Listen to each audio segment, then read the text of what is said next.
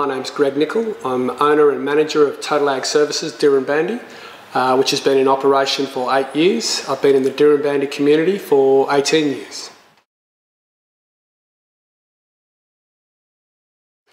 Yeah, I guess the Dirranbandi community is under strain already from the water buybacks that have already taken place. And if the plan is indeed to take the same amount or if not even more water again out of the community, I'm not sure Dirranbandi would be anything other than a ghost town.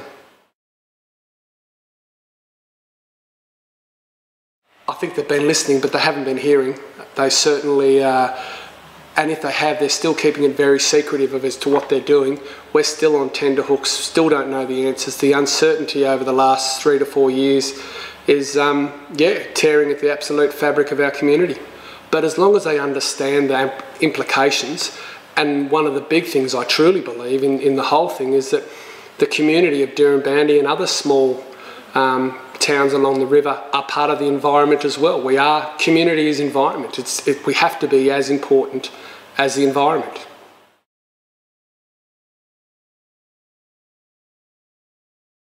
My argument is that if we're already doing it well, the MDBA has to look at what they've done, and the federal water holder at the moment is just buying water, and with no rangeland management, no monitoring of the environmental outcomes. In fact, some of these floodplains that will now get flooded supposedly more often have no exclusion fencing, so you have invasive weeds, goats, dogs, cats, rats and elephants, I suppose. So the environmental gains are minimal. We can do more with less water. Let's use mechanical fixes. Let's put storages close to environmental sensitive areas and use that water when we can. In the big floods, this river can be 26 kilometres wide. We can fill a storage and then a year later put the water where it needs to be. We can be smarter. We're asking our farmers to be smarter with healthy headwaters projects. The MDBA and the federal water holder has to be smarter with their body of water as well.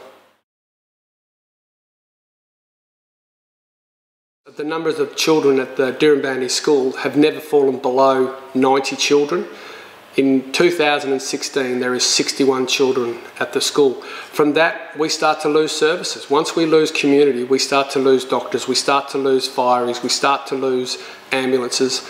And then when we don't have those services, we can't attract the right amount of people or the right people to our community.